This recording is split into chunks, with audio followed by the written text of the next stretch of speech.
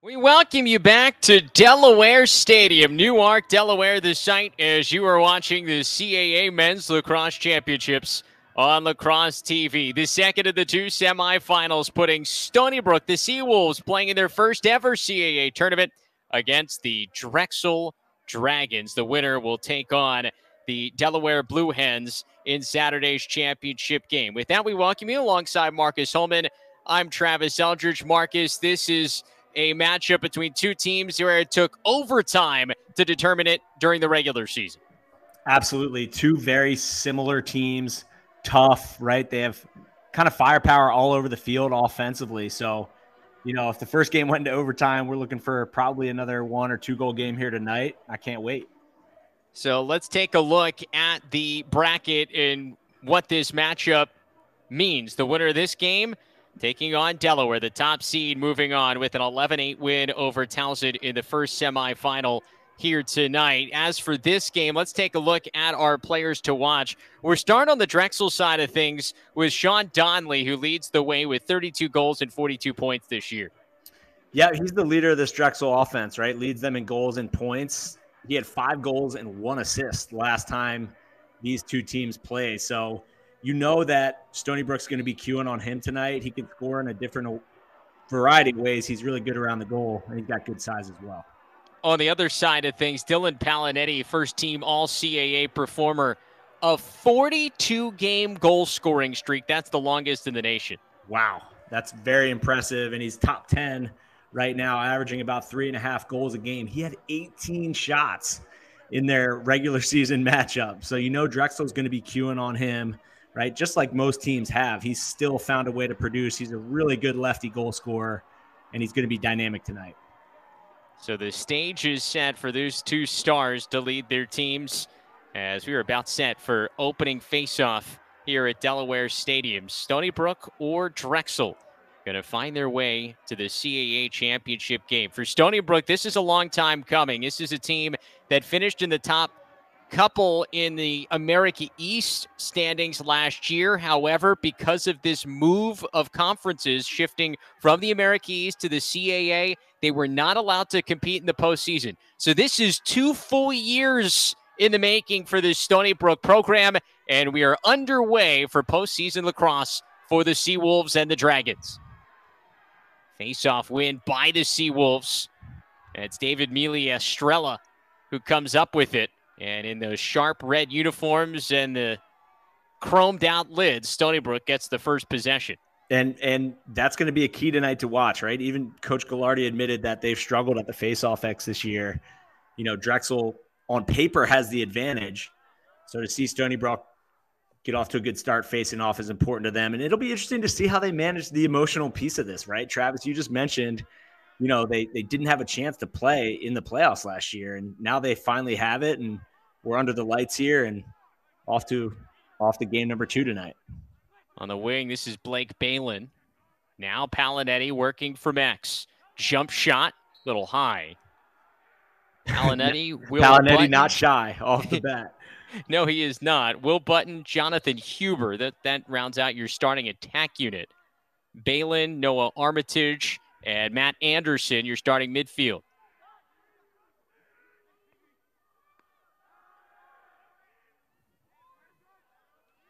Here's Palinetti again.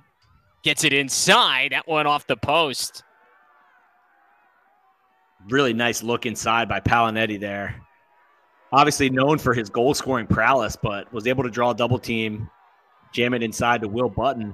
Drexel has numbers if they want it, and they'll settle down. Dragons team comes in averaging a little over 12.5 goals per game. They've been really good to start CAA play. They started the conference slate 4-0, including that overtime win over Stony Brook, and then they come into this tournament losers of 2 of their last 3. On the run out of the midfield, that's Zach Augustine. Yeah, and this is a really balanced Drexel offense, right? You've got, 5 guys with at least 20 points on their roster. Connor Hooley's a freshman that's been playing well lately, number 10. And then you have Jack Mulcahy, right, who was the CAA Offensive Player of the Year last year, has had a quieter year, but still very productive when he gets his opportunities. Here's Donnelly. That hit part of the goal, and so it resets the shot clock. And a good hustle play for the backup for the Dragons, so they keep possession. Yep, we've got our first dive out of the evening. Love to see that. First of likely many. Augustine sends it to Semple. Max Semple, the sophomore from Coquitlam, British Columbia. They've got a man. Scandone flashes and scores. Jack Mulcahy sets it up, and the freshman Ben Scandone makes it 1-0 Dragons. Actually, excuse me, it's another freshman. It's Connor Hooley. Yeah, I think the one looked like a little bit of a 4 there for you, but Connor Hooley on a nice cut. You see Mulcahy, who he spoke about a second ago, had his man hung up. So he's able to free his hands to feed. And we've got our first goal of the evening. Can't take that away from Connor Hooley. 20th goal of a really good freshman campaign. CAA all-rookie team performer. As it's Declan Mitchell at the faceoff X again for Stony Brook. He wins another draw against Justin Joseph. And another face-off win for the Seawolves. He had to earn every bit of that face-off win, just getting beat up. Renz Conlon had been the primary face-off guy for Stony Brook for most of the beginning part of the year, with Mitchell mixing in. But Conlon injured in the middle part of this season. They were hoping maybe they could get him back here for tonight, but it's been Declan Mitchell here the first 2 face-offs for Stony Brook.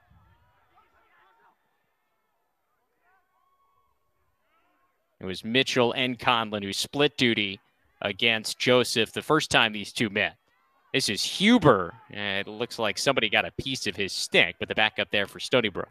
Yep, and Drexel giving the challenge to Brennan Greenwald, guarding Palinetti tonight. Number 35 in white there. Here's Palinetti in a drive upfield, question mark, just a little too tall. I like the way he's being aggressive early, right? He's, some guys like to let the game come to them. Others like to go make it happen, and Palinetti seems to be more of the latter. They're looking for a pass in the middle there. Nobody home, and this will come back over midfield. At least I thought it did. Never quite went over there. I saw the ref saying it got tipped, right? You can see him up there at top of the screen. But the shot clock won't reset, and there you go. Easy stop for Ross Blumenthal. And Drexel will set up an easy clear. Back the other way for the Dragons. That's Ben Scandone, who collects it around midfield.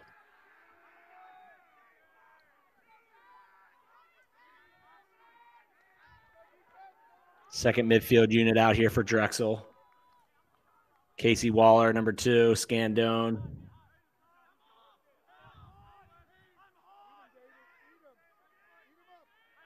It looks like this will be Sean Curcio from the wing here.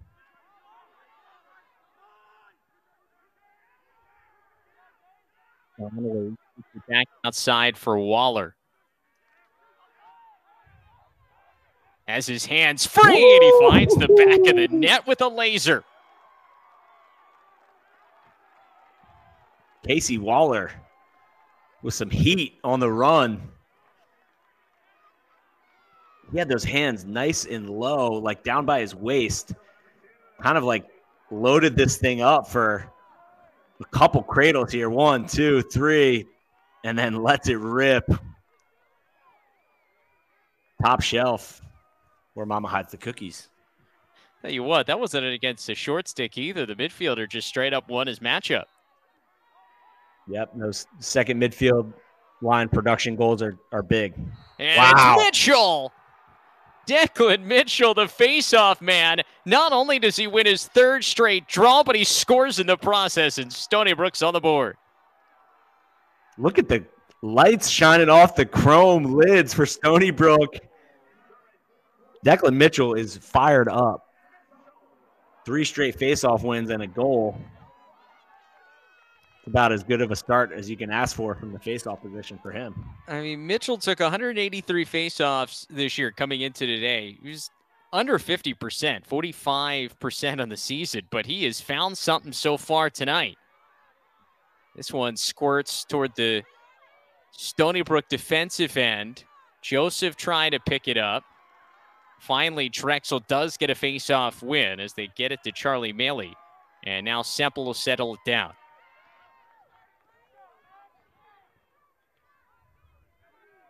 And Justin Joseph, too, is no slouch, right? He comes into this game well over 50%.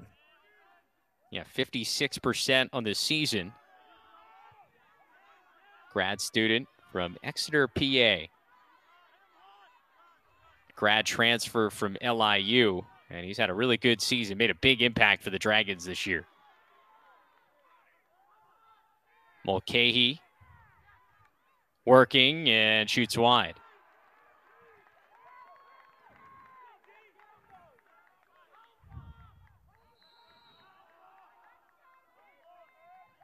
Coach Gallardi talked this week in our coach's call, right? Just defensively about, familiarizing themselves with Drexel, right? Prior to this season, they weren't conference opponents. So, getting to know each other better, right? As Drexel steps in the crease and turns it over, right, is important. He mentioned a guy like Jack Mulcahy, who you watch on film is such a dynamic playmaker, but you don't realize the size of specific guys until you get out there and you're on the field level together. So he said that, it'll benefit his players, probably more so his defensive guys getting used to, offensive players' movements as this rivalry continues to grow now that Stony Brook's a member of the CAA. Yeah, when in getting ready for that first meeting, it was kind of head-scratching that these two programs had never met before just because of the proximity and Long Island, Philadelphia thing. You figured maybe at some point in the non-conference they would have had to meet up, but outside of maybe a scrimmage where they were on the same field in the same group of games, they just had never met up until earlier this season. Yeah, I would have not gotten that right in a trivia question. Oh, back door. He's got him. Jonathan Huber, and somehow a beautiful pass that gets all the way through, and we're all tied at 2. Coach Gallardi also this week praised the midfield play of number 51, Matt Anderson. He said he's one of the best dodging middies maybe in the country, and his growth as a young player has been really impressive to watch. He said he got to work when he got to campus, and there you see taking a pole underneath, eyes up, and throwing a dart to the back pipe. Anderson, reigning co-offensive player of the week with 5 points against Hofstra last Saturday night. That was a must-win game for Stony Brook. After Towson beat Delaware earlier in the day, it came down to Hofstra and Stony Brook for the final spot in this CAA tournament. Stony Brook actually kind of jumped into control of that game. However, Hofstra made a run late to make it a 1-goal game at the end. Stony Brook holding on for the 11-10 win and to punch their ticket here to the CAA tournament. This is Will Button. Quickly makes the move, shoots high over the bar. Just like the pace right now. Both offenses, obviously Stony Brook's had the ball a little bit more, but guys challenging their matchups, right? Kind of that 3-second rule, right? You make a hard dodge, you got 3 seconds to make a decision with the ball. Either you're shooting or you're moving it on to a teammate. Wow. Good luck. On the backside, it's Button. This time he cashes in, and it's 3-2 Stony Brook. They've got their first lead. And that was, I think, Caleb Pearson, 53 on the invert. Yeah. And a very similar goal to how they just scored, right? They're just having their eyes up and throwing the ball to the back pipe. Drexel's got to do a better job of just getting down and supporting the crease, right? You want to leave the furthest guy away from the goal open. So if that means you need to slough in and protect the crease, that's what you've got to do. Joseph was able to win that clamp. Now can he win the ground ball battle? He does. We saw this in the first meeting, though. Stony Brook making just everything difficult, including the clear of the face-off. They're leaving Joseph trying to make a decision, and this decision is to give it up to Connor Hooley in the offense. Yep, those are just like the small, 1 of 1,000, 5,000 battles that you have in a lacrosse game, right? Like, okay, it's a face-off. Who wins the clamp? Okay, here's another battle is, harassing that guy, getting your stick in his gloves, making the next pass really, really tough. All right, here's another battle. Like, can we get a stop in this 6-on-6 possession? So the more battles you win, obviously, hopefully you can win the war. Second midfield of Waller, Curcio, and Scandone back on there for Drexel.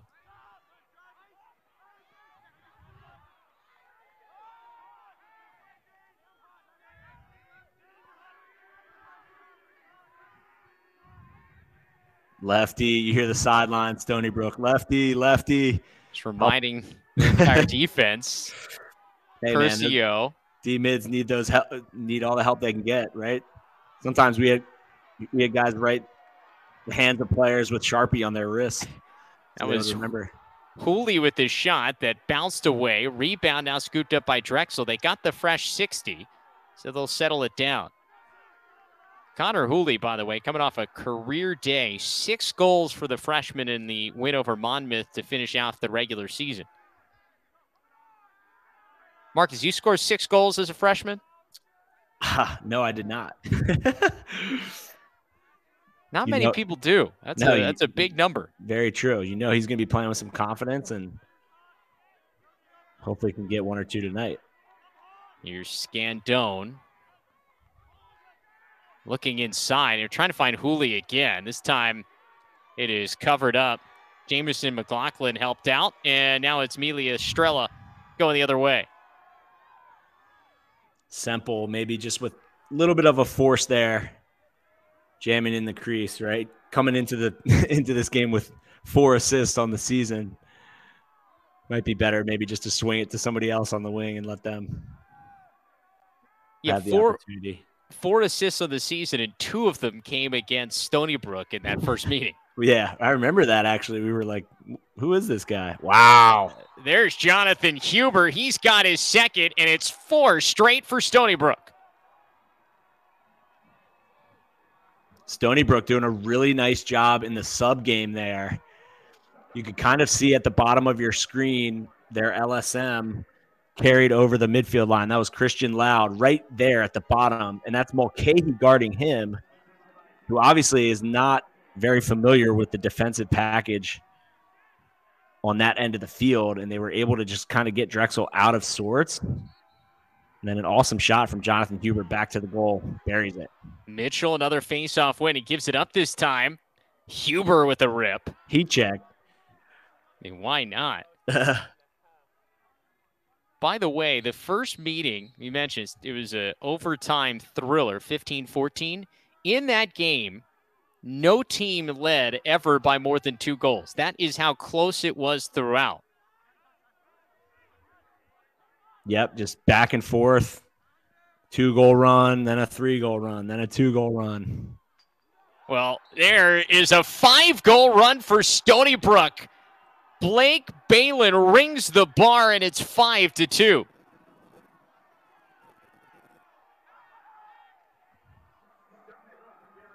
Blake Balin coming into this game, very balanced season for him. 19 goals, 19 assists. You could see there, I love that hesitation, kind of that rocker step, right? Sees where the slide is coming from, gets underneath his guy, gets to the middle of the field, and finds pay dirt. Well, Drexel needs to talk things over. 5 in a row for the Seawolves. They lead 5-2 here late in the first quarter. The CAA men's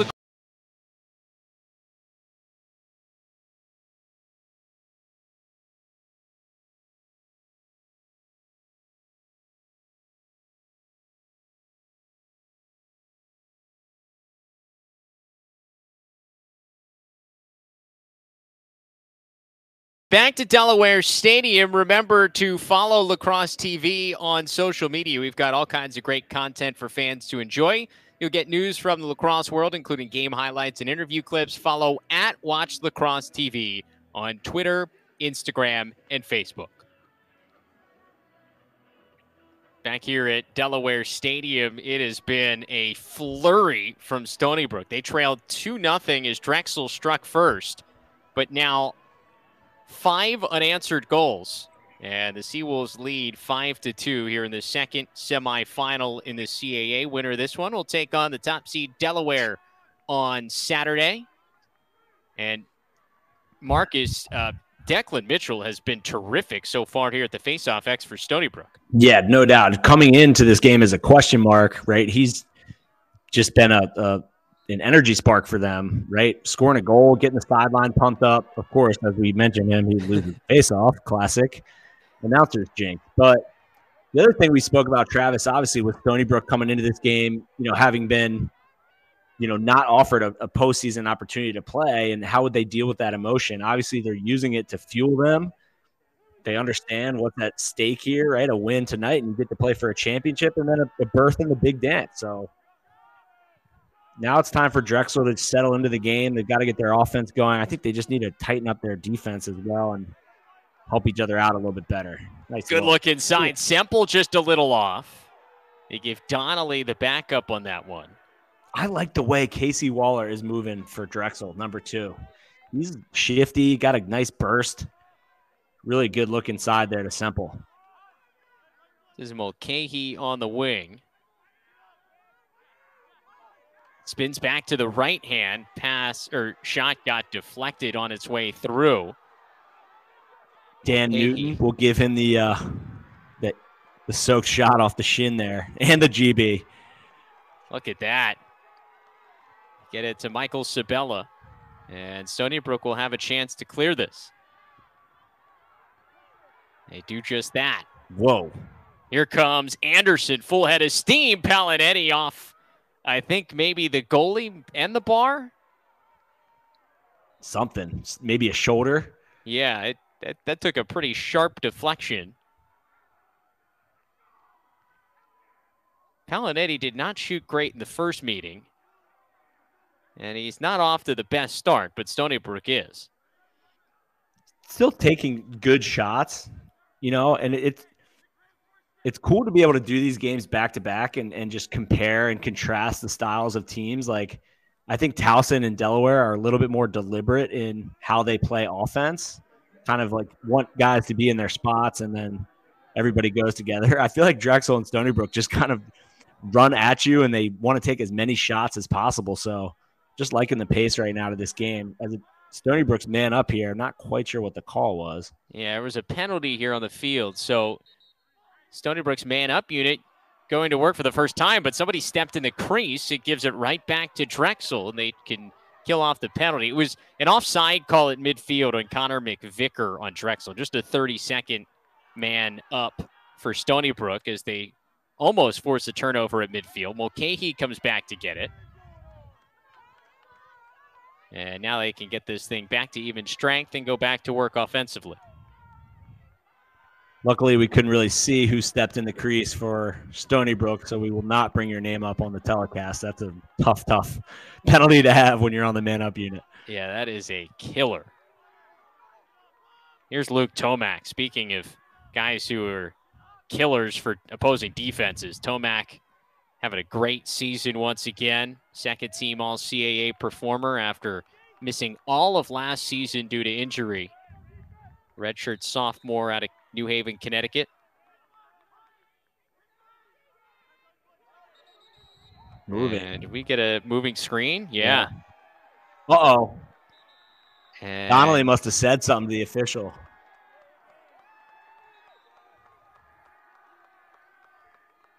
It seemed like Donnelly turned and looked at the ref there, and then the ref did not like whatever was said. So let's see if we can get the call here. Yeah, I think you read it correctly. It's Donnelly who is jogging his way toward the box. No, actually, I don't think they got Donnelly. I think he thought he might have gotten it, because he went right toward midfield. whoever it is, it'll be another man up for Stony Brook, who's right around 40% on the season.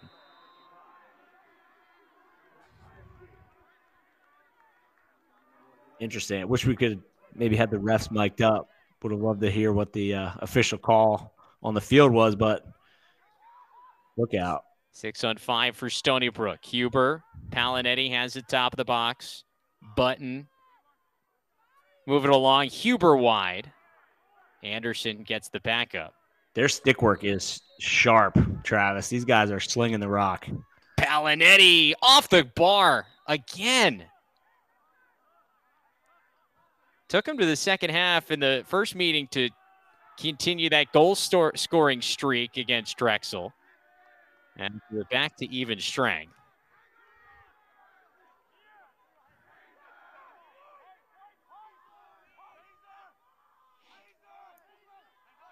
Here's Anderson on the wing. Nice shovel pass, and he's got Armitage. That is gorgeous. Anderson going into his bag of garden tools, pulling out the shovel and feeding the crease. Operating from that same spot he had his assist earlier. Look at this little backhand flip. And Armitage knows exactly what to do with that. Buries it near side. Stony Brook is feeling it right now. I mean, that is 6 in a row for Stony Brook. Putting up a big number in this opening quarter. Good ground ball play for Drexel to win that faceoff.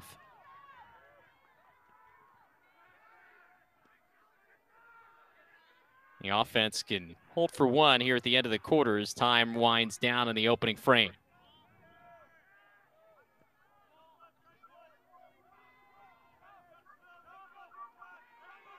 Waller. Down under 30 seconds to go in the quarter. Scandone. Curcio now. Looking for somebody inside. Semple's cover. They got Waller on the skip pass, but McLaughlin goes low for the save. I think they got him, though, then on a push. Trying to clear out space for his teammate. That was an awesome look and a great save by McLaughlin. One more chance. Shot wide. We do give Drexel the backup here to Semple.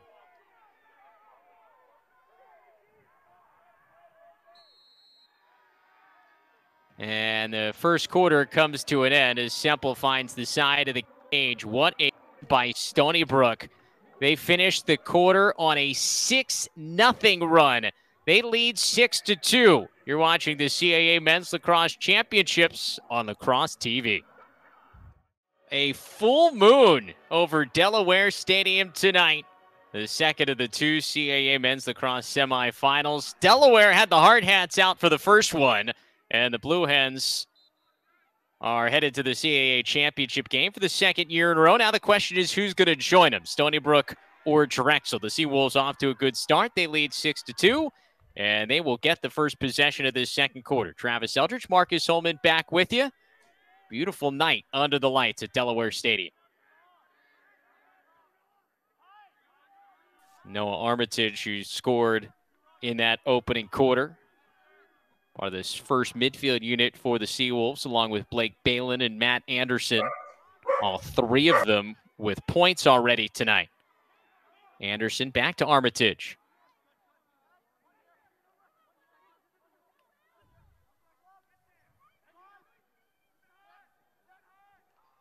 Noah looking for some space. Now they reverse the ball to Anderson on the far side. Stony Brook doing a good job just sharing it, keeping it hot. Got their defenseman hung up. This is Button. Huber has space and another one. Make it 7 in a row.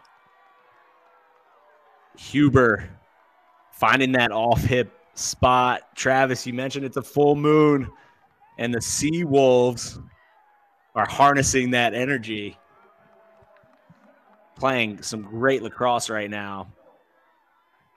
That's about as good as an offensive possession you can get, and it ends with Huber getting to his sweet spot, burying the rock, and then selling in front of his bench. Let's go. Dare I say they're howling at the full moon. A 3-goal first half already for Huber. He's got a hat trick. And another face-off win for Stony Brook. This is Loud. He'll take it. And Huber will keep it from going out of bounds. That's a good why not shot for Christian Loud. Yeah, 7-goal run. Why not? Yeah. It's a team heat check. Yeah.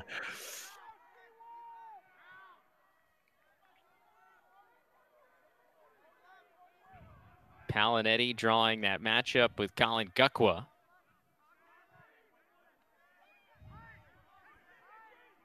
Drexel just needs one stop here, one at a time, get some momentum going your way.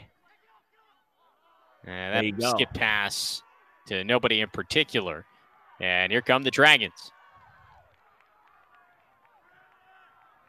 Nice pick off there by Connor McVicker. Staying on the field here, maybe play some sub games. Looks like they're going to run to the box. I think McVicker thought about it for a second as he got right around midfield. But it's Donnelly who goes to work. Excuse me, Mulcahy, and his pass just intercepted by McLaughlin again.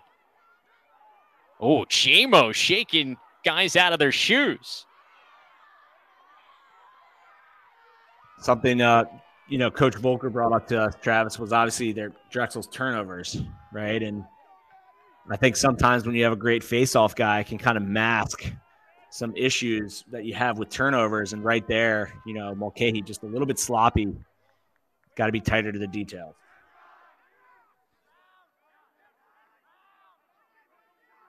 So the Seawolves will have a chance to continue this run. It was 2-0 Dragons. Stony Brook has scored 7 in a row. Back to Huber. His shot wide. Palinetti there for the rebound. Puts it back in front of the cage. Anderson's shot never got through. And it comes back into the crease of Blumenthal, and the Dragons will start the clear.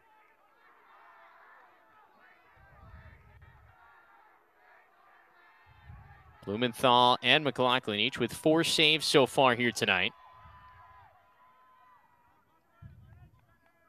Really haven't called Sean Donnelly's name for Drexel, right? Other than that kind of moving pick altercation with the ref. He's been relatively quiet, just one shot. Yeah, I mean, the big guys for Drexel's offense, Donnelly, Mulcahy, Tomac, Semple, none of them with a point yet. Here's Tomac trying to change that. Circles back, shoots just wide, and they're not going to have a backup. Dive. Unless Semple beats it. No. It's Amelia Estrella.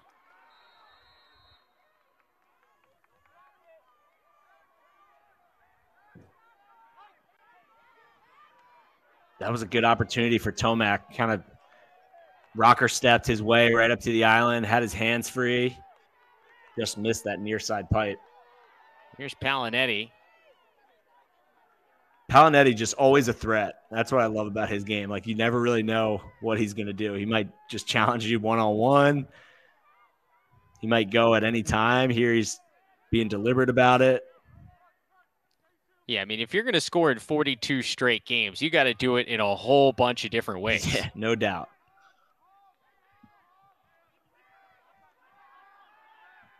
He's got Gukwa hung up. He's just pointing out some stuff, and they got lost there defensively for a second. George Carippo and Gukwa, there was a split second where Palinetti had the hands free but couldn't get a good shot on.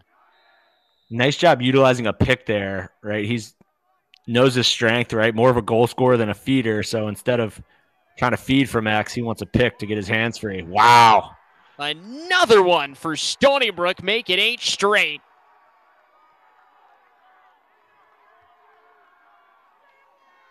Getting into the scoring act is Richie DiCario.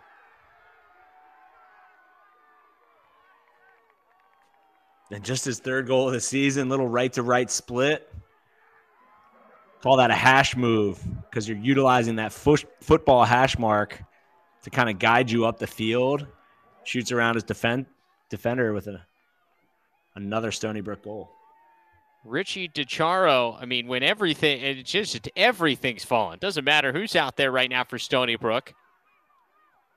Finding ways to find the back of the net as Joseph comes back to get a face-off win. Drexel desperately needs a goal.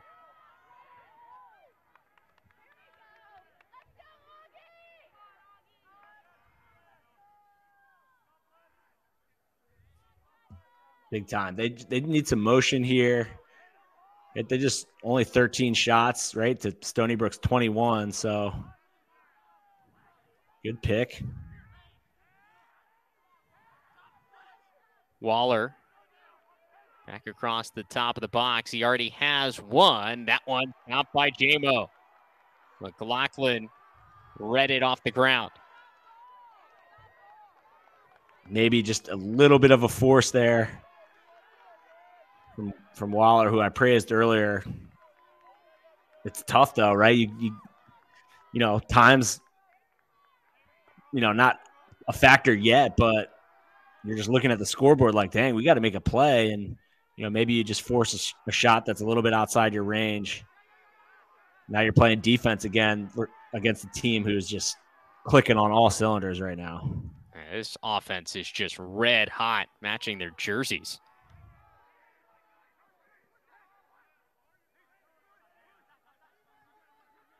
Button draws the matchup with McVicker. Ooh. Oh, what a move. Good pass, too. Give and go. He's got him. Holy cow. Wait a minute. The officials, they're going to make sure he wasn't in that second crease, the goal mouth. Come on. You got to give it. Oh, my God. Are they going to call? Will they count it? Yeah, they do. The give and go works to perfection. I mean, that is pretty lacrosse. Yeah, that should not be a flag, or he stayed out of the goal mouth. Yeah. What a play there. That was really cool. Will Button with the juke, and instead of taking the shot, kicks it to his teammate at X and then continues his cut. I love that. I believe it was actually a foul on Drexel for a push as Button came sliding in.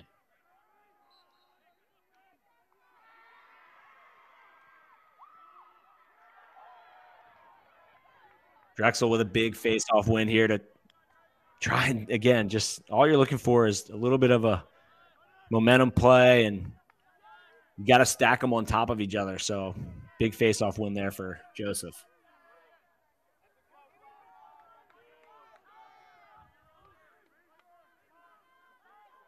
Yeah, sorry, no penalty. We're even strength here. Yep. Mulcahy.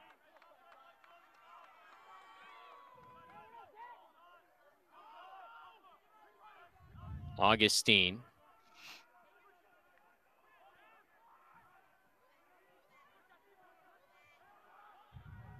Nine unanswered goals for Stony Brook. Yeah, it's Drexel just can't get anything to stop the bleeding right now. That was another nice save. Yeah, McLaughlin going low. Quiet 6 saves for him. We're at the midway point of the second quarter. Drexel looking for their first goal since we were less than 5 minutes in. Tomac off the bar. Good offense. Holy to Tomac. Oh, my gosh, just one of those days. Rebound comes all the way this way for Stony Brook. Button decides to take it all the way back at X. No numbers for the Seawolves. Smart to just pull it out, get your offense on. You've been clicking. No need to force it in transition.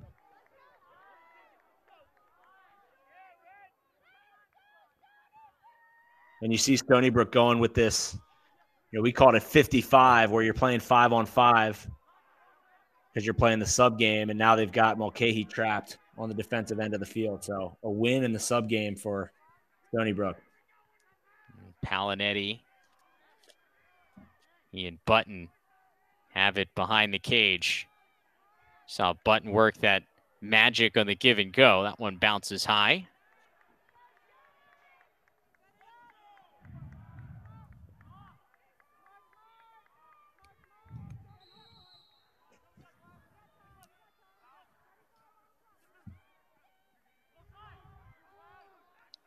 Palinetti falling away. Nice stop by Blumenthal. Little fadeaway jumper there from Palinetti. Blumenthal was all over that.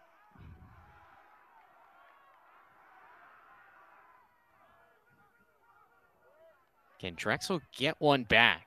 Maybe I mean, this is an offense that can put up goals. We saw it in the first meeting. These two teams had stretches where it didn't feel like anybody could get a stop. Mulcahy diving across, another save by McLaughlin. McLaughlin sliding to that off hip. Big time save on the doorstep. Nice hustle by Semple. Watch the hidden ball. Semple's got it.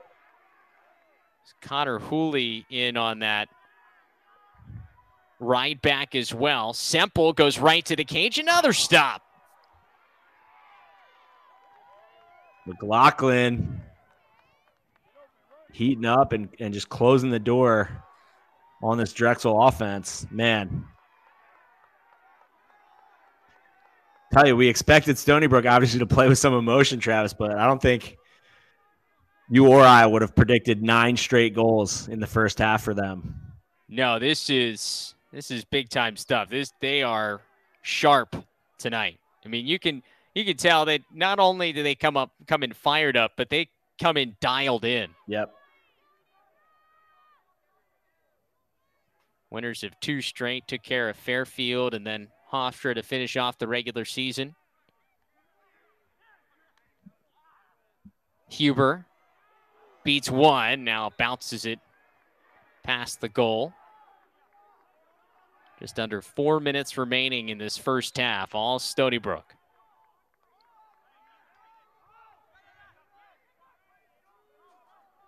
And if you're Drexel at this point, it's almost like, oh. No, there's another.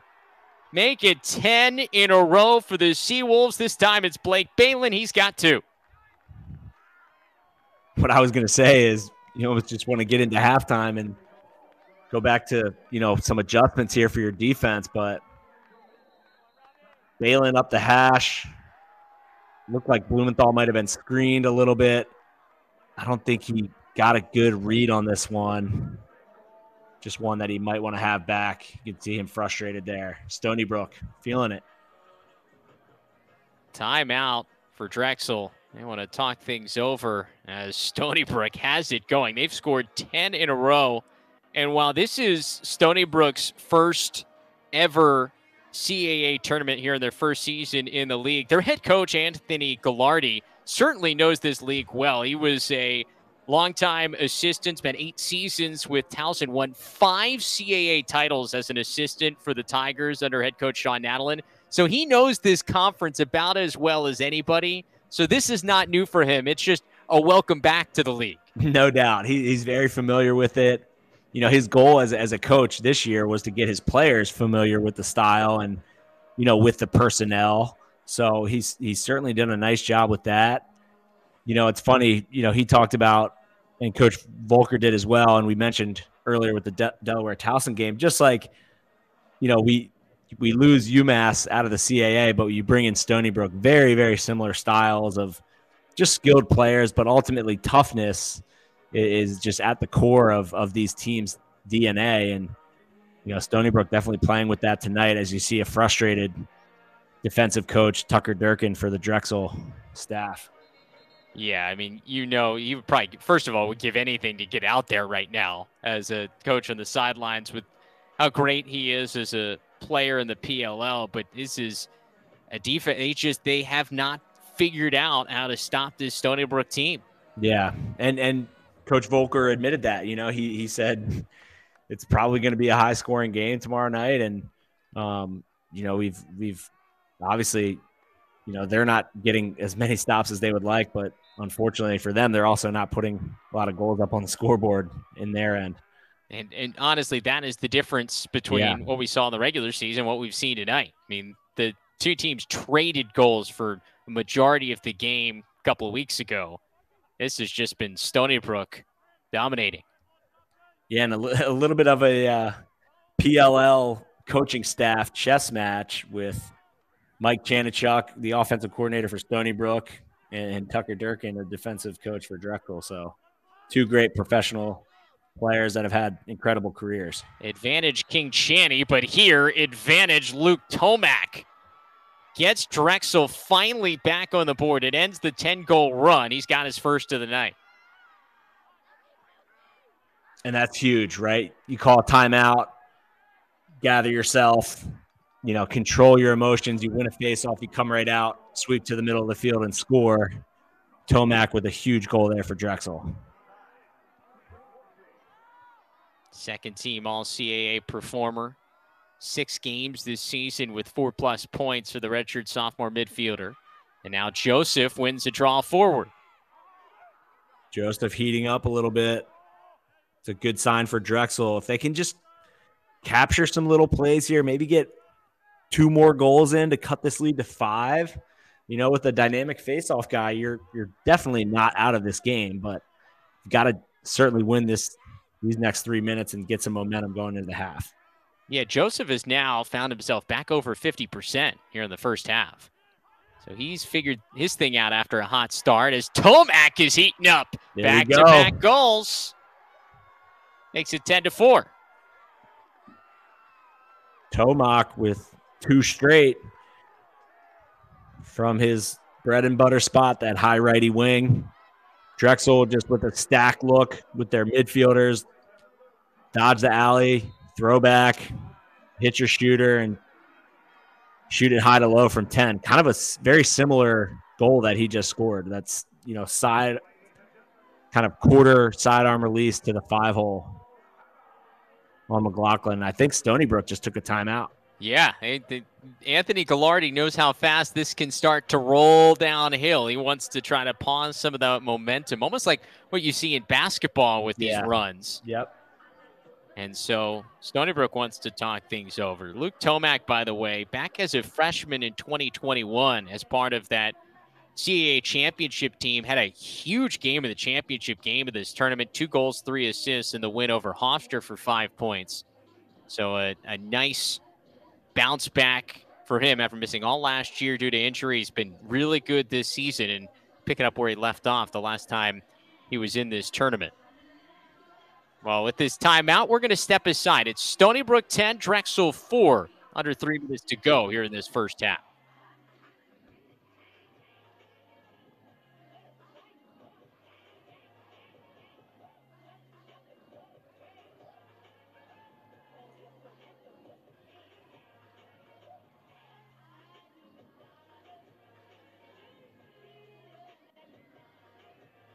Never mind. We're going to keep it right here. Under 3 minutes to go here in this first half. Back to the face-off X. Declan Mitchell back out there against Joseph.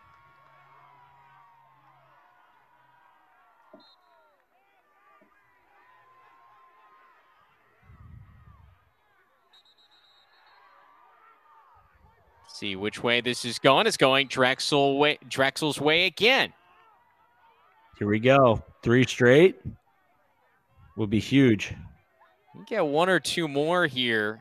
Certainly makes this a manageable game at the half, despite the fact you gave up 10 straight goals. Yeah, no doubt. And I like that they're just staying with what works, right? This kind of stack look. Fading Tomac out the back. Here he is. He scored 2 in a row. Watch out. He's got help coming. I'm out. I think drew a flag. There's a flag down, so it's going to be a man up for Drexel. Free possession. Backhand shot is wide, but now we'll get the penalty. Stony Brook timed that slide up really well. I'm not exactly sure who the defender was. Perfectly timed, but unfortunately just a little too heavy with the slaps there. I think it was Riley Haggerty, number 47, who came over to help. I think if I saw this correctly, Stony Brook had 9 penalties against Hofstra on the Battle of Long Island Saturday. So that's a feisty game. No doubt. A bunch of different levels. So man up here for Drexel with under 2 minutes to go in the first half. Skip pass. Low for Tomac, can't handle it. Loud is there for the ground ball. Christian Loud, first team All-CAA long stick midfielder. And now Stony Brook can kill off the penalty, so nothing there for Drexel. Yeah, Christian Loud actually leads Stony Brook in ground balls with 58, right? Pretty rare these days to have a non-face-off guy lead your team in ground balls, but a huge one there for Stony Brook. And they'll take another timeout as we're back to even strength for just over a minute to go in the first half. Anthony Gallardi wants to talk things over and try to get one more here before the break, get some momentum. Now we will step aside here on Lacrosse TV. Well, remember, you can check out Lacrosse TV's watch party on our YouTube page. We've got playlists featuring dozens of instant classics with all the CAA teams, including all the drama from the men's and women's conference championships. Plus, you get great interviews with players and coaches who give us behind-the-scenes insights into those moments. It's the Lacrosse TV watch party. Watch it on YouTube. A couple of years ago, Drexel had quite the moment back in 2019 in the semifinals. They went into UMass as the 4 seed. The 4-seeded Dragons knocked off the top seed Minutemen. They would then go on to the CAA championship game before the run ended with a loss to Towson. But one of the great moments of Ross Blumenthal's young career when he was just a freshman, made a couple of huge stops in that game to finish off the upset of UMass. Love that. Those core memories, he'll carry that with him for the rest of his life for sure. Start of what has been quite a career in goal that has extended longer than maybe he ever thought with the COVID year. And you got guys who've been playing a lot of college lacrosse. Yeah, and it leads to some really, really quality play, right? These guys are a little bit older, maybe, took a year off to watch a lot more film, hone their skills, and just across the board of Division I and even into Division III, the quality of play is fantastic. Pass just a little off. Turned over. There's enough time for Drexel. Yep. Liam Kammer. Sophomore short stick D mini.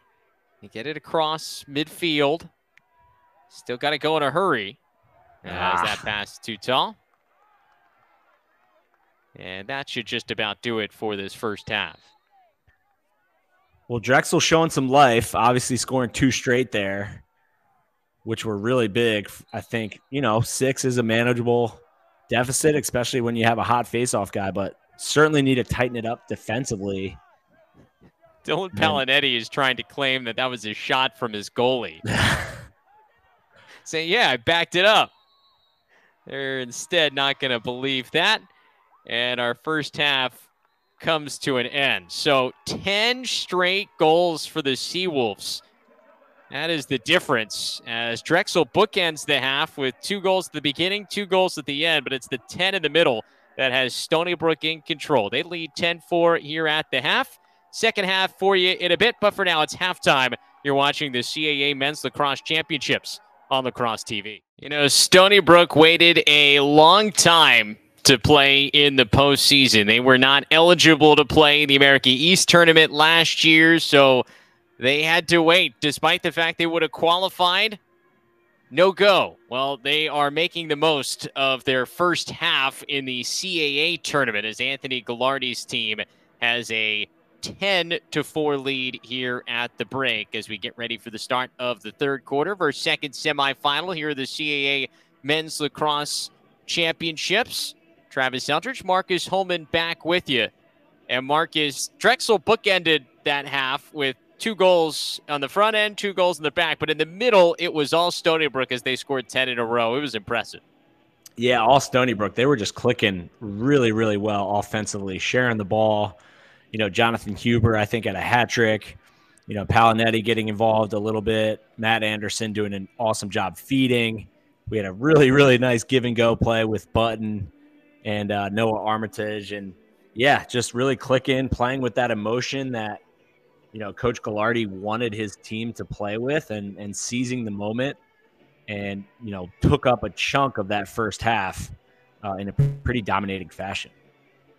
Stony Brook has not been to a conference title game since 2016. That was when they lost to Vermont in the America East Championship game, trying to end that streak and find a way to Saturday for a date with Delaware. But if you watch the first meeting between these two, you know that Drexel can score. They scored 15 goals the first time these two teams met.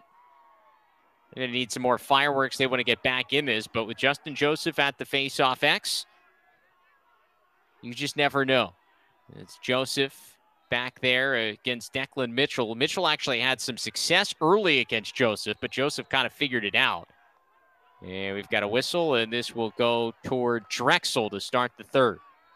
Yep, and nothing really glaring statistically, for either team. I think McLaughlin had with his 8 saves. I think that's probably, a big difference in the game right now. He's at 66%, Blumenthal only at 33%, right? So, some good goalie play out of Stony Brook is only really the differentiating stat. Here's Tomac. He scored those back-to-back goals at the end of the first half. That hit maybe I think McLaughlin got a piece of that off his knee, maybe. Yeah. It really bounced away, but it resets the shot clock.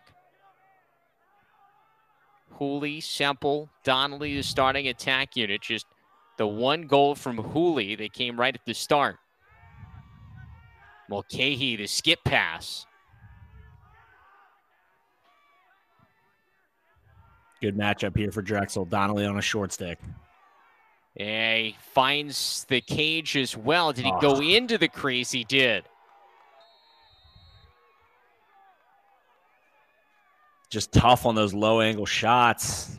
You just got to be mindful of your feet around the crease. And again, those are just penalties that are tough. I mean, because Drexel would have kept the possession there, but because he goes in the crease, gives it back to Stony Brook, and the Seawolves offense takes the field for the first time in this second half.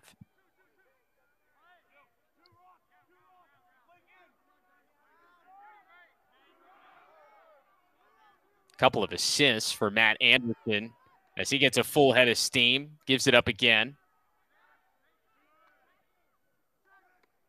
Now Button to Huber. He is a catch and shoot guy, the transfer from St. John's. Yeah, Huber's slick. He's got good hands in there. He's always doing a nice job finding just pockets. Really knows how to move well off the ball.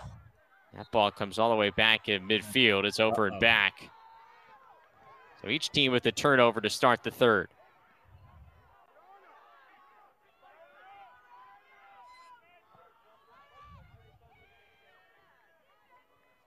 See if Mulcahy got can numbers get going. Here. Numbers. Semple. Oh, he lost it. Michael Sabella. Yeah. With the approach of a lifetime there. Absolutely love it. Stick out. Just completely neutralizing Drexel when they had an advantage. Oh, my gosh. Oh, great one from Reddit Huber. He's got 4.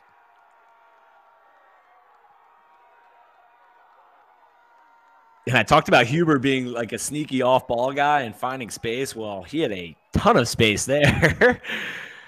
And when you're that kind of player, your teammates just have a knack to throw you the ball. They trust you. We got to find who made that pass. That was a dime. It was Dane Retta, the junior short stick D-Mitty. He just, spots him.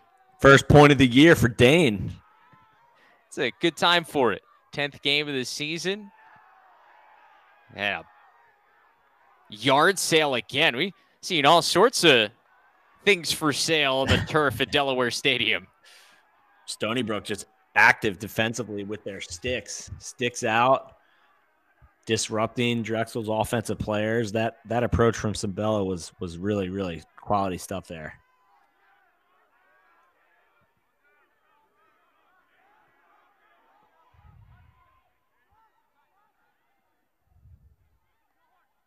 They're doing this without Dylan Palinetti having recorded a point.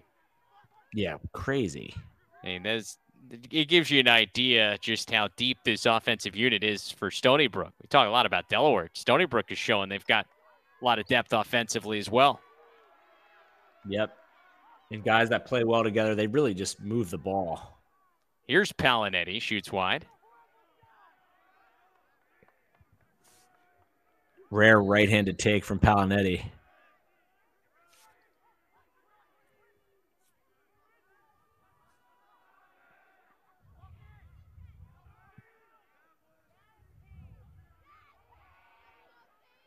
Skip pass across to Sean Carlo.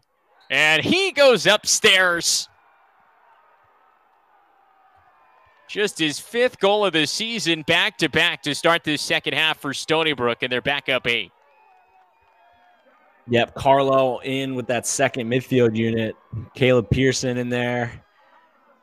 And this is when you know things are going well, when your second midline can produce like that, and Carlo just wins his matchup there at the point of attack.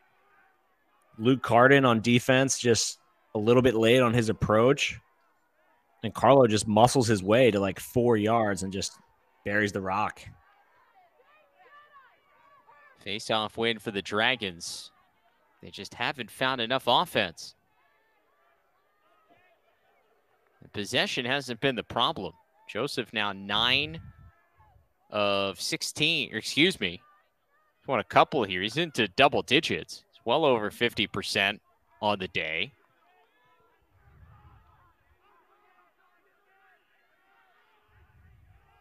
But things like this, another turnover. Yep. Just sloppy there. I think that was maybe Hooley on that initial dodge. Now Button Company will settle it down. Last couple of weeks, this Stony Brook offense has flip-flopped a couple of guys, Balin and Button. Button was playing in the midfield. He's now bumped down to attack, and they've used Balin here in the midfield, and both of them with 2 goals apiece tonight. Yep. Coach Ghilardi mentioned that this week. It's been a good change for them. Just, sometimes late in the season after, playing lacrosse for 8-9 months since August, changing stuff up like that, not only does it spark something for your team, but I think just individually it can change how guys feel and attack practice. Man. Right on cue. Huber has a 5 spot, and that was another beautiful feed. And Huber's staking his claim now as Stony Brook's second leading goal scorer behind Palinetti.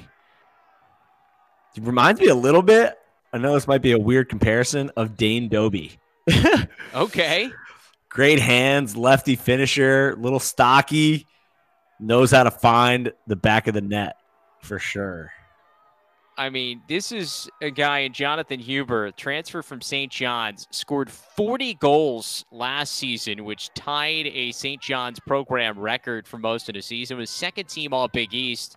Now as a grad transfer, comes here to Stony Brook, and obviously with Dylan Palinetti filling it up, like you've got to find your spot on that offense, and it feels like now here late in the year, he certainly is doing that. Yeah, you can't have 5 lefty attackmen, right, that all do the same thing. So, working his way into the lineup and carving out a way to score goals. But to your point, right, you score 40 goals at any level, you're doing something right, and that skill translates, no doubt. So fitting in really nicely with the Stony Brook offense, obviously. Any word on the call there for I'm just trying to figure that out. I have not gotten it. Well, it leads to a Jack Mulcahy goal. He's on the board. Mulcahy with that left to right split. That was super clean. I mean, that's the stuff where why he was the offensive player of the year in this conference last year. I mean, Yeah. he's got moves. And he's going to have to be just a little bit more aggressive with his approach here. Drexel wants to claw back into this game. I like that he got to his spot, 10 yards, let that thing rip on the fly. And Joseph, or excuse me, no, that was Stony Brook who went early.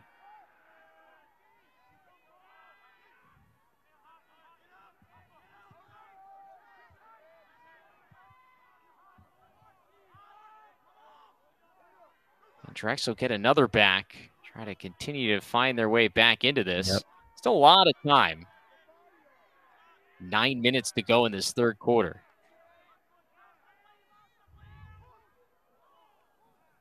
Somehow, Cooley's still standing after that. Mulcahy shoots high and wide. Stony Brook I feel like they've just been really physical on ball and approaching with their sticks out, right? I know I mentioned that on the couple possessions ago, but really just doing a nice job of controlling their matchups individually for the most part. Here's Sean Donnelly. We have not said his name a lot. He draws a flag. And so we'll have a man up coming for Drexel, something that has not really worked to their favor this so far tonight. Haven't really taken advantage of any of them. That was good offense, though, by Drexel. Sharing it, finding a matchup. Donnelly lowers his shoulder and just draws a cross check here. Did he step in the crease? It was close. Dane Rita, just a little bit too high on the shoulder there. So 6-on-5 here for Drexel. Got to continue to take advantage of any of these opportunities you get. Curcio on this near side wing. Donnelly here at the top of the box. Tomac on the far side. Donnelly's looking to feed. They've got, there's Mulcahy, but McLaughlin reads it. Nice job by McLaughlin just matching stick on stick, right? Mulcahy drops his stick down low, tries to beat him with speed and power there. McLaughlin able to match.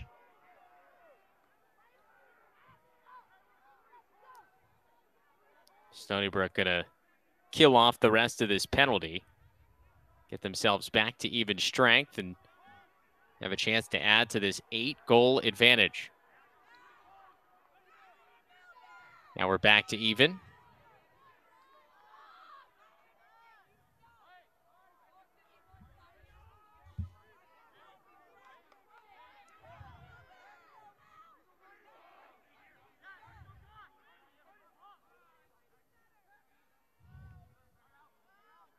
Pass had some heat on it. Now Anderson gets free.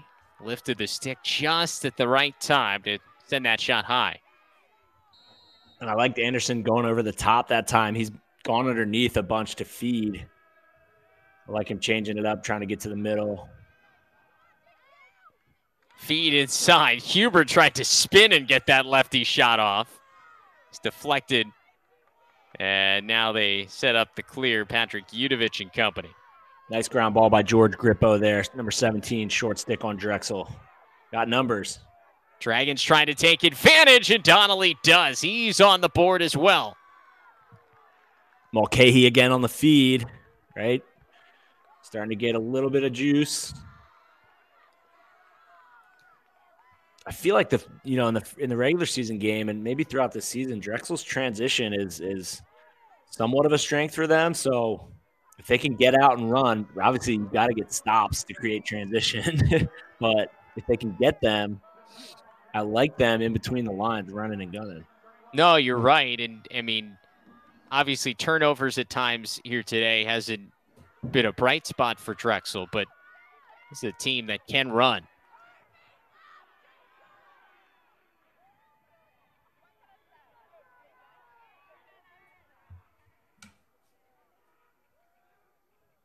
Another opportunity here for the Dragon.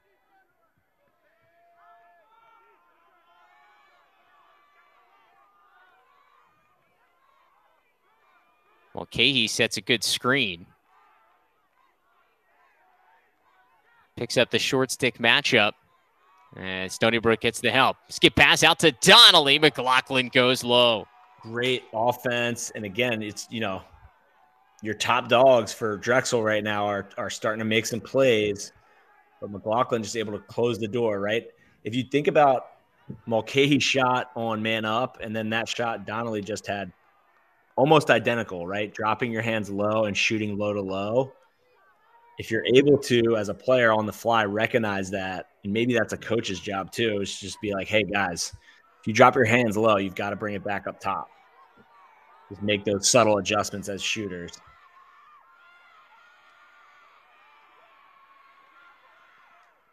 Nice check. Good defense.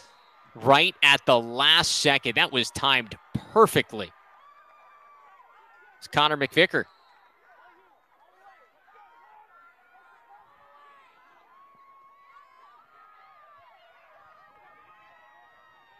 Drexel starting to play just with some more pace here. Obviously, we're getting down to it now where we're going to have to start making some plays pretty much every possession. So it's Curcio. There we Passes. Go. And another stop by McLaughlin. That time he robbed Hooley. And Stony Brook wins the race. McLaughlin is pumped.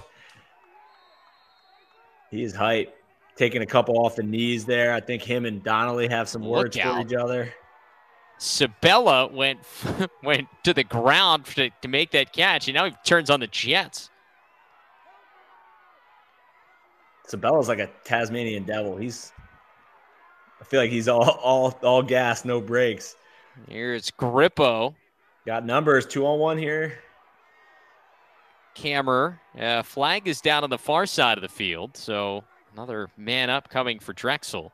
Once again, they haven't taken advantage of many of those situations. Not exactly sure what the penalty is. I don't see 7 guys for Stony Brook, so not an offsides. Thinking maybe a slash during that scrum. And oh my gosh. Jeez. We have seen some incredible takeaway checks tonight.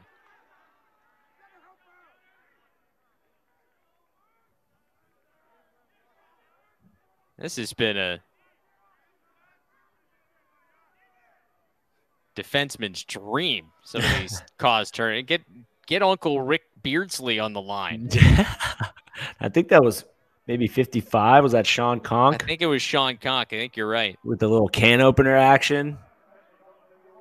I don't know a lot about defense, but I will say defensemen that play with their sticks out in front of them usually find success playing defense.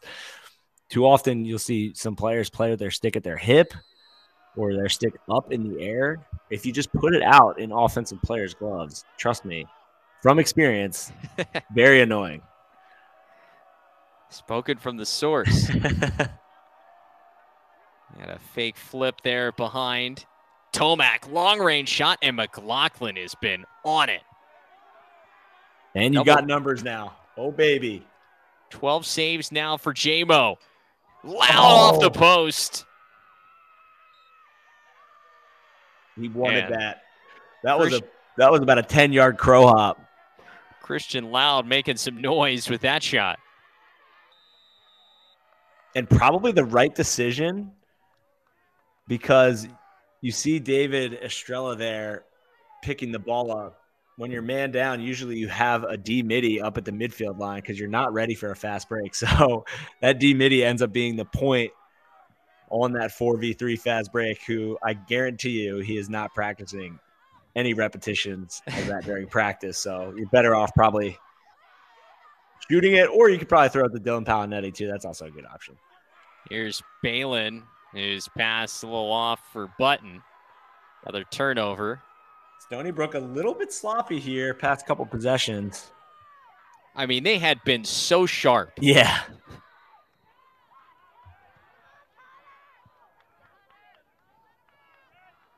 Drexel just has not been able to really make much headway. Trailing 3-2 in this quarter. 6-goal deficit at the half is gone up to 7. Second midfield on for Drexel. Just trying to find something that'll keep providing a spark. They need a lot of them. Scandone shoots wide. Sick. You might have gotten a piece of that, I think. Yeah. Look at McLaughlin. 10 yards out of the cage, directing traffic. I love it. He's up to 12 saves now. He's definitely feeling it. And Travis, I can definitely tell from here that everything low he is gobbling up. That one rang off the crossbar. That thing had some heat on it. Way out toward the Stony Brook sideline off the bar for Mulcahy.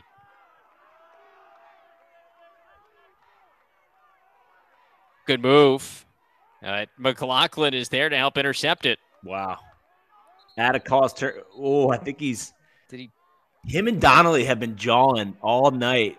I think he bumped him there. He's gonna call for a moving pick. Yeah. Or interference. I kind of caught that out of the corner of my eye on that last clear. Donnelly ran up after McLaughlin was celebrating, kind of gave him a little jab, and then looked like McLaughlin. They always get the second one. Yeah. Simple inside. That's off the bar. Jeez. Somebody Drexel's offense definitely playing better than it did in the first half, but combination of McLaughlin and the pipes denying them a chance to run this tally up. You can't do that. Pass low. McLaughlin. There you go again, Donnelly. Right? Do you see that? They got their feet tangled. Yeah, this is. Keep an eye on that.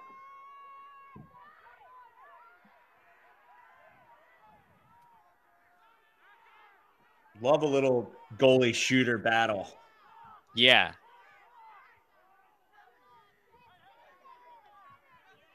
Here's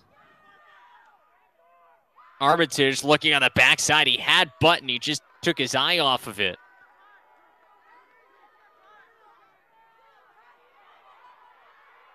Up ahead to Semple. Time winding down on this third quarter. Go, yeah. Drexel needs one. Nice. He thought he had Donnelly inside. Instead, it's McLaughlin again. He is in the head of these Drexel shooters. No doubt. So through 3 quarters, Stony Brook is 15 minutes away from a trip to their first ever CAA championship game. Your score 13-6 after 3. You're watching the CAA Men's Lacrosse Championships on Lacrosse TV. The CAA Men's Lacrosse Championship is brought to you by Jersey Mike's, a sub above, and by Ticket Smarter, the official ticket resale partner of the CAA. Think smarter, think Ticket Smarter. Back here at Delaware Stadium, 15 more minutes to decide this one. Stony Brook with a commanding lead here over Drexel, 13-6, as the Seawolves look to punch their ticket to their first ever CAA championship game, competing here in their first ever tournament in their first season in the league. And it's once again Mitchell and Joseph at the face-off X here to start this fourth quarter. Travis Eldridge, Marcus Holman back with you.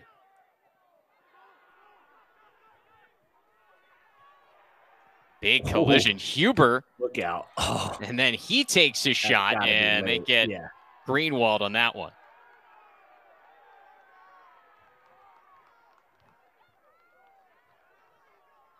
Could see that coming from a mile away. Obviously, some frustration building up. Dylan Palinetti puts it back in play. He does not have a goal tonight. 42 consecutive games Dylan Palinetti has scored. Something to keep an eye on here in the fourth quarter. As badly as I'm sure that he wants to score, he'll take the win. I know he'll take the win and a chance to compete for a championship. for No sure. doubt. But it is the longest active streak in the country, Mark. Yeah, I know. We, you know.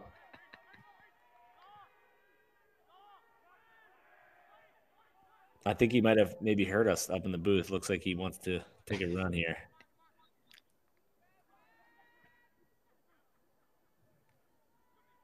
Uses the screen. Got the LSM Melee on him.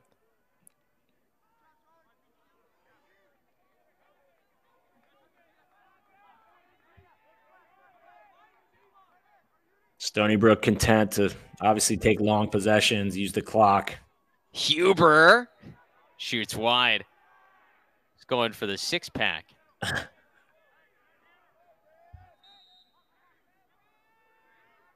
They got Palinetti at X. 15 seconds of the shot clock. I bet he shoots here.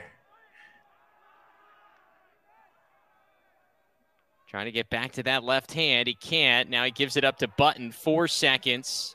And he's going to do the smart thing. Good thing you didn't take my bet, Travis. No shot from Palinetti.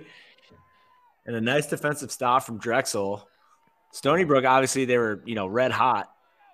To your point, Travis, in the first half. They've definitely cooled off here. And the difference maker's been Jamison McLaughlin in cage.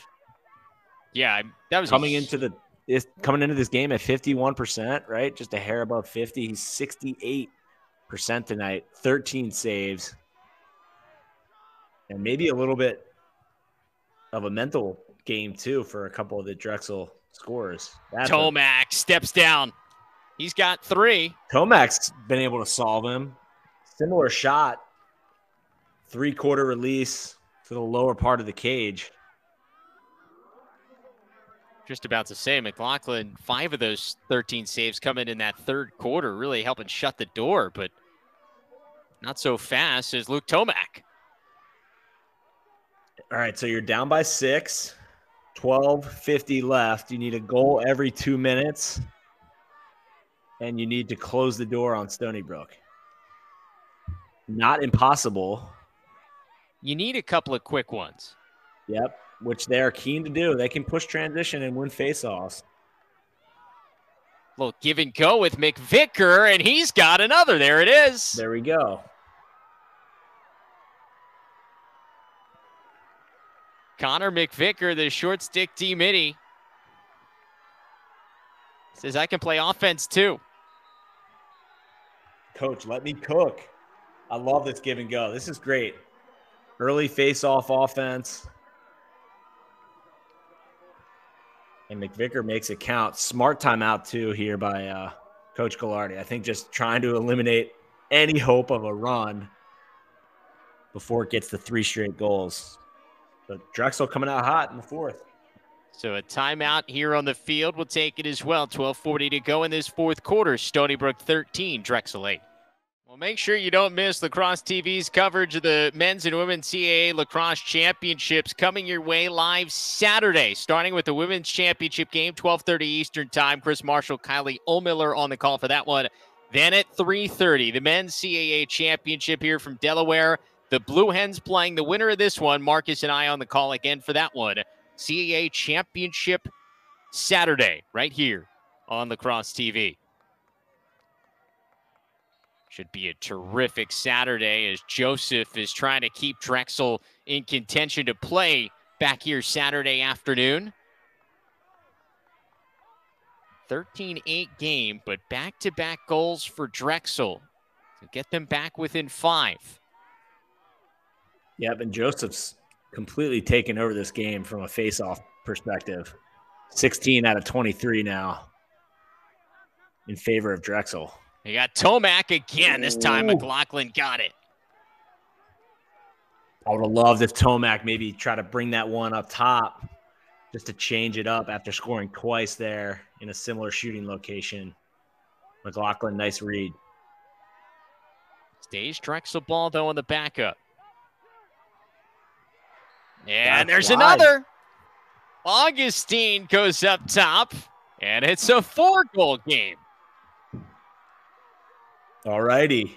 Well, since I spoke, it's been 58-45 52 seconds, and we've scored 3 goals. So they're ahead of schedule. Head of schedule is right. Stony Brook just no help there on the invert. Just remember back to Saturday in that must-win game for Stony Brook to get into this tournament against Hofstra. They led 11-6. They would give up 4 goals there in the second half. It got down to 11-10, and then they held on in the final 2+ minutes with the 1-goal edge.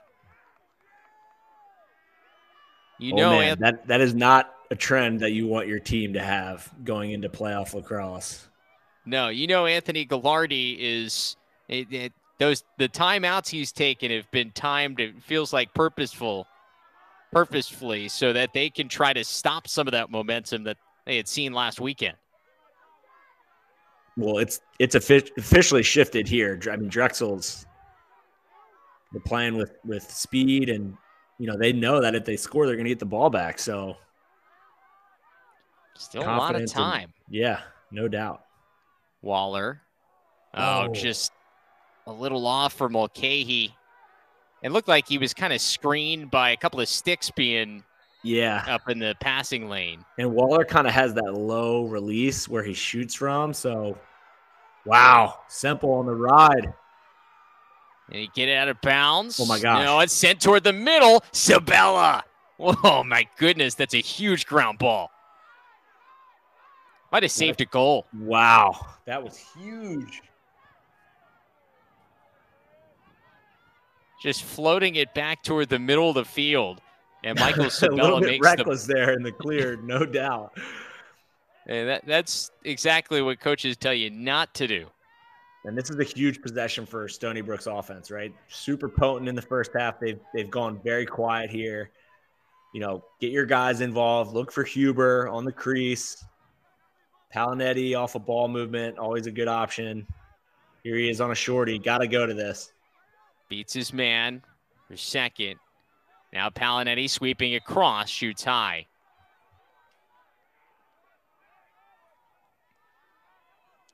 Yeah, goal here stops all the momentum Drexel has. It stops it dead in its track. Armitage rolls. I think save. Blumenthal came up with it.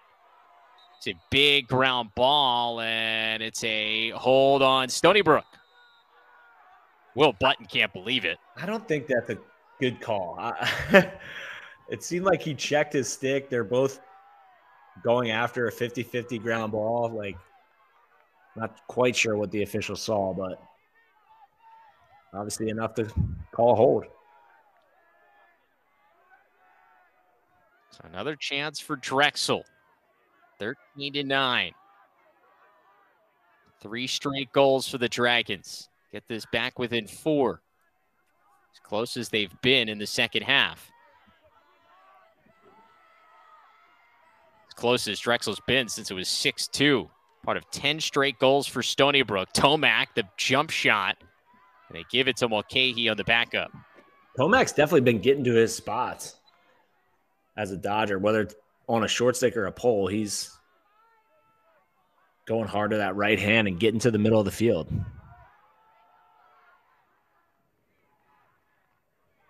Mulcahy. Got to help out here. Got to slide. Trying to get inside there. Tiptoes the crease.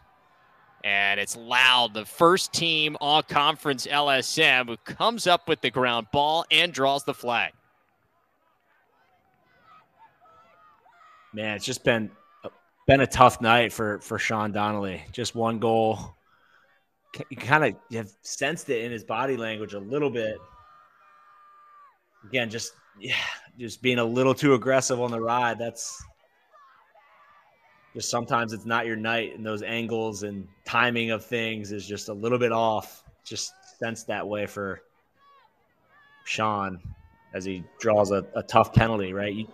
Those are the penalties, you're 100 yards away from defending your goal. So you want to try and limit those penalties as far from your goal as possible. So it's a man up for Stony Brook.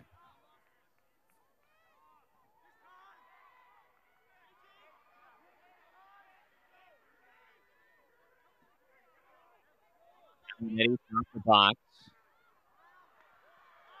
High for Armitage, but he secures it.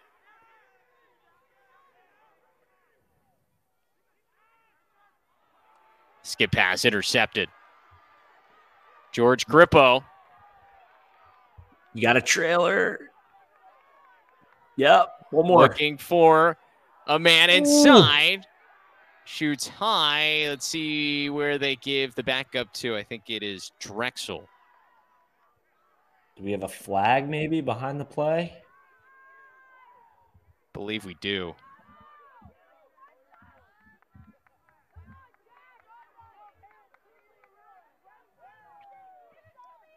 We're getting a little helter-skelter here in the fourth, Travis. It's CAA after dark, 10:30 on the East Coast here. Way past my bedtime. We appreciate you staying up late with us, Marcus. Anything. Ball is life. So here we go. Another man-up opportunity for Drexel. They haven't had a lot of success. Nobody has against Stony Brook, by the way, this year. Almost 85% this man-down unit for Stony Brook. That's best in the country. Best in the country, yep. Tomac steps into one, hooks it high.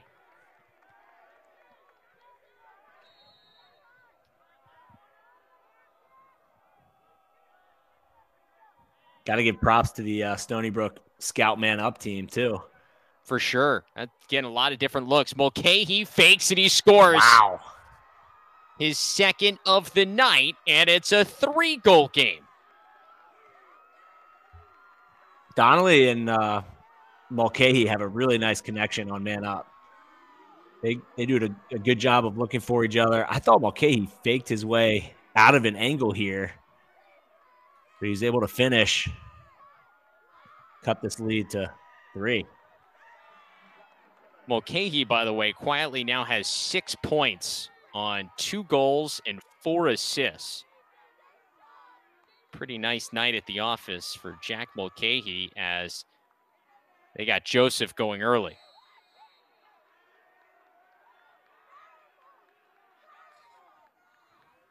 Stony Brook will now take their time with this. Just past the midway point of the fourth. Game is as close as it has been since the first half. And Stony Brook was on that 10-goal run.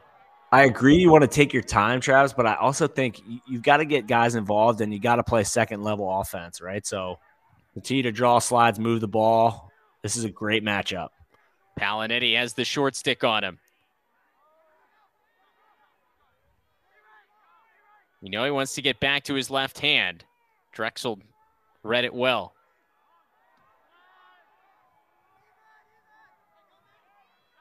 Balin.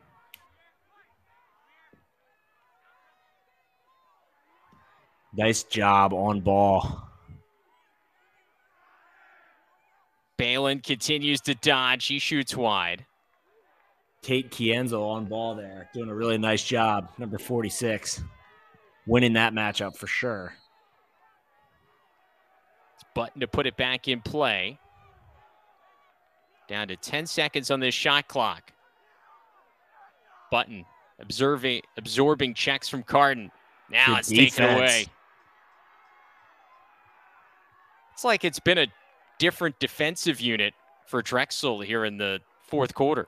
Yeah, just, again, I go back to it because we watched a game right before this, but Delaware came out of halftime just like really dictating the tempo to the offense instead of sitting back. I like the way that Drexel's helped each other, supported, right? And then, again, it's just sometimes you just got to win your matchups, right?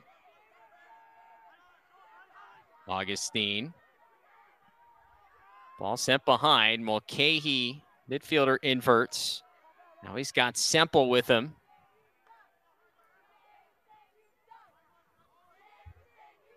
Semple's got a shorty. Here's Tomac, gets the screen. Jump shot. And McLaughlin, I think, got a piece of that. Yep, they got a reset call. I didn't hear any iron. 14 saves now. Stony Brook's needed all of them. Yep. Double shorty. We got an invert behind. Augustine sends it back out to Tomac. Now Casey Waller scored a goal early. Got to go. Got to slide. Mulcahy tries to shuffle it across to Semple. Almost came up with it. Now he does come up with it. Oh, he lost it again. Mili Estrella comes away. Look at that speed. You got to push it here. Take your opportunity. Off the crossbar.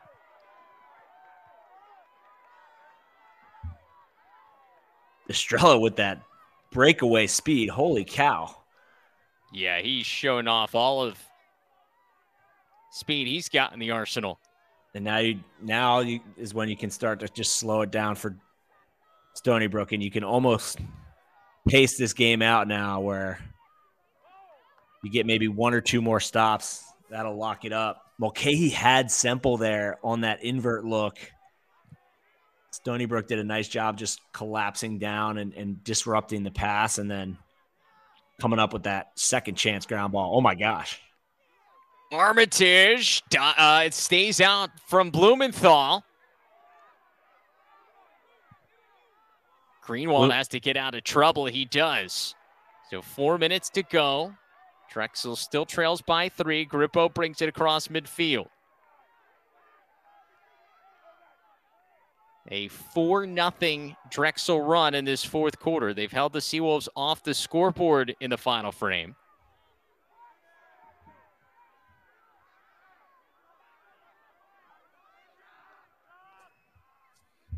Tomac, full head of steam. Probably going back to the invert here or big little. They've had some good looks out of that. They go right back to it. Mulcahy. Yep, good pick. Gets the screen from Semple, trying to roll back on the crease. Great battle. Good defense. Mulcahy somehow still has the ball. No timeout. Dang. And it's Dan Newton who picks it up. Newton, really nice job there on ball.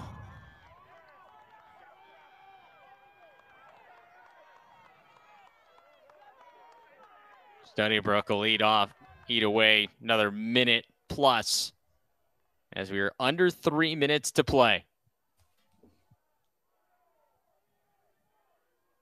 Stony Brook, we mentioned, they haven't been to a conference championship game since 2016 when they went on to play Vermont in the America East Championship. However, it must be something about their first ever conference tourneys as Palanetti goes to work. Back in 2002, their first ever season in the America East, they went on and won the America East tournament. Huh. Trying to do the same thing here in the CAA.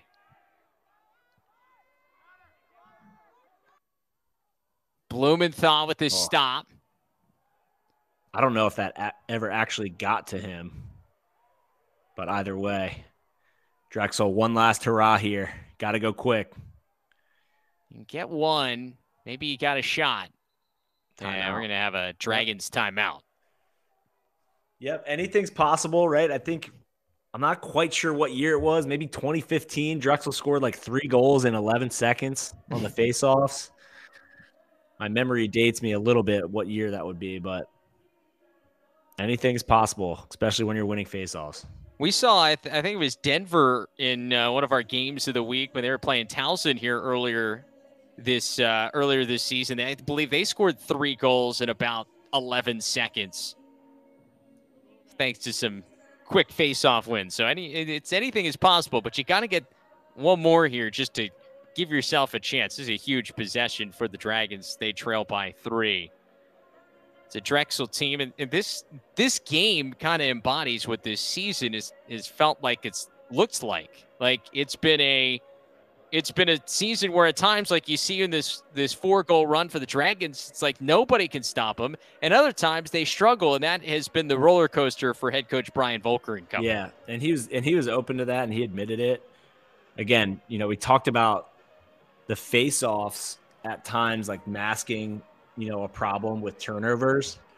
Tonight, again, they've essentially dominated at the faceoff X, but, they have 16 turnovers as well. So just dug themselves a little bit too big of a hole in the first half. But like I said, we've seen crazier things happen. You get a quick one out of this timeout, you're down 2, win the next faceoff, score, and then anything can happen.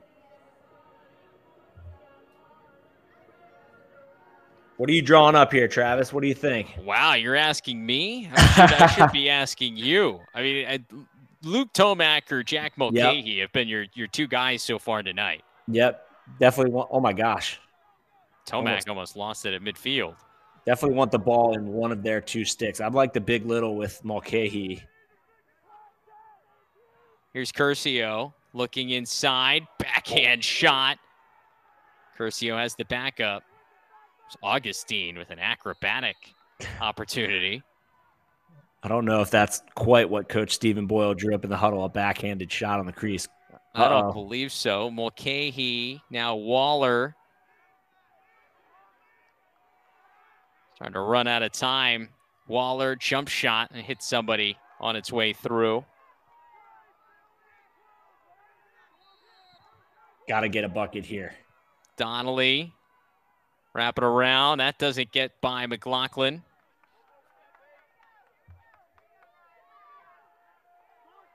Just over a minute to play, and Stony Brook can really start to sense it. That was last touch by Loud.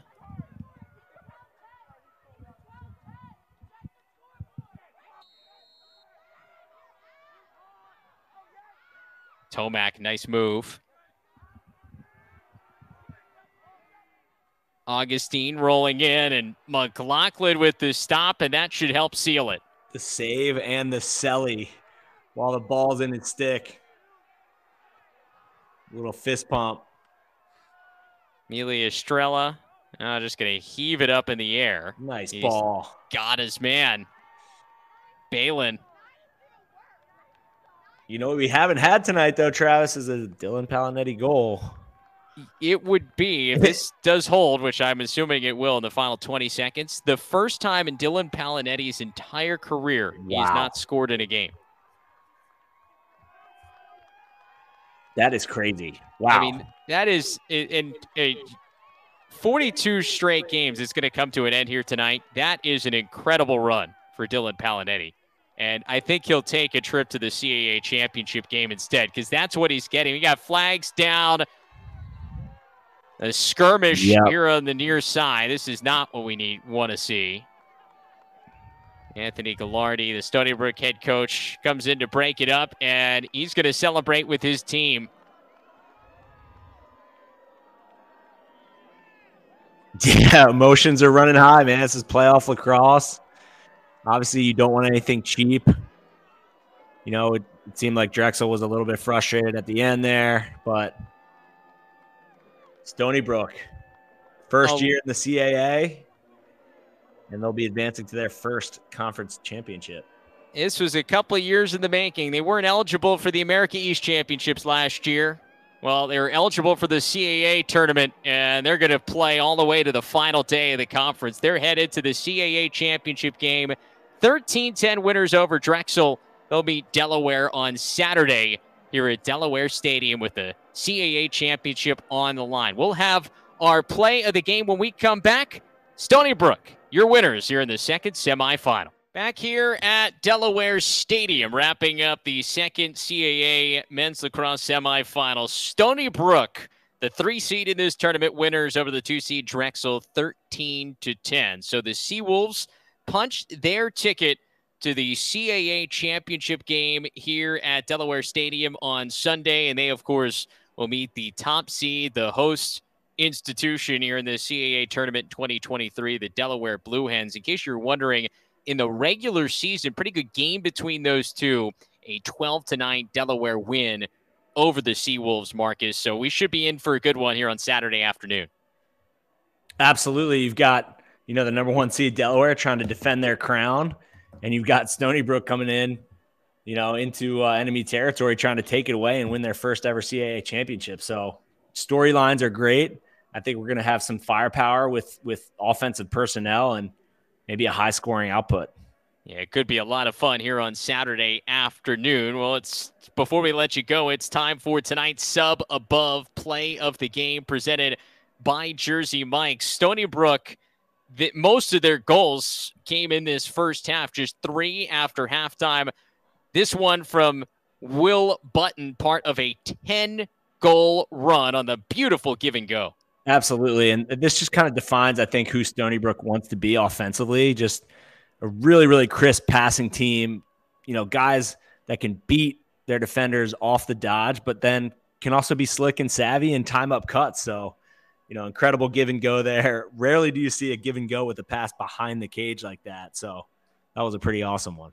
And that is tonight's sub above play of the game presented by Jersey Mike's. And that's going to do it for us here on our semifinal coverage from Lacrosse TV. Your final here in the second semi, Stony Brook 13, Drexel 10. So it'll be Stony Brook and Delaware in the CAA Men's Lacrosse Championship on Saturday afternoon, 3:30 p.m. Eastern Time, here at Delaware Stadium on Lacrosse TV. Marcus and I will see you then. But for now, we say so long. For our entire Lacrosse TV crew and Marcus Holman, I'm Travis Eldridge saying so long from Delaware. We'll see you Saturday.